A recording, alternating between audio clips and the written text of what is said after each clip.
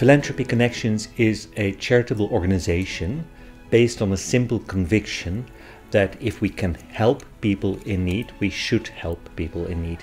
Our philosophy is that we try to find local organizations who do excellent work for the communities. They know the people, they know the culture, they speak their language, and they are ideally placed to help their communities. The only thing that they don't have is access to external help.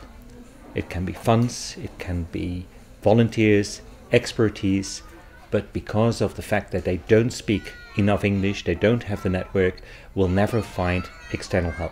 What we do is we do have the connections, we do have the language skills, and we can try and find help those local organizations that do this excellent job.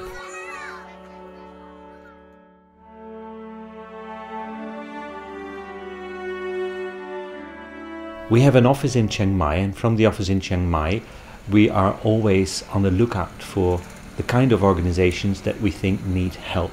What we do is we visit these organizations. We want to know exactly what is going on, and we have a set of criteria. The criteria by which we measure the effectiveness and efficiency of the organization.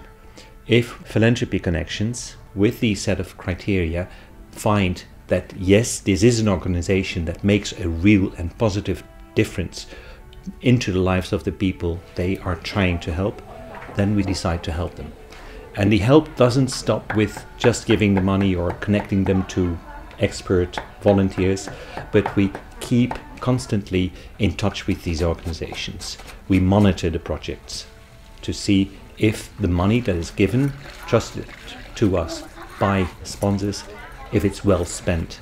And the fact that we're here, based in Thailand, gives us the possibility to always easily go to these organizations and check. And we're very well connected to the people who run the organizations. I'm sleepy. Now, one more time. I'm sleepy. Go. The projects are very different. For instance, a program where children with Down syndrome are being taken care of. They live in a center together with other children with mental handicaps. We go there frequently and we can see how the children are progressing. They were in very poor health, they were weak, they were sad, and within 3-4 months they were almost totally different children. And that is something that we report to the sponsor who's sponsoring those 2 children. And it's not after 3 months that we stop, but we frequently go there also because the sponsor keeps on sponsoring these children. Connections is very important in the work that we do, because we do not only connect the projects with sponsors for money or with volunteers who come to these projects to do work in the field, but we also try to connect organizations that can help each other to help even better. Now, a very nice example of this connection is, for instance, the Warm Heart Foundation, who we connected to the wheelchair project of the RICD hospital.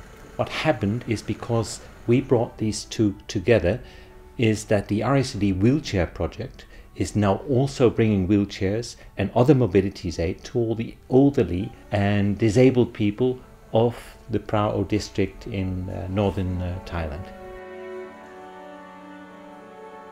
What our sponsors keep on telling us is that they are very happy with the fact that they can see the results of their support.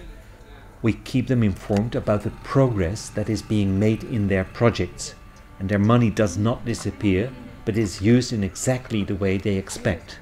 That is the way we work.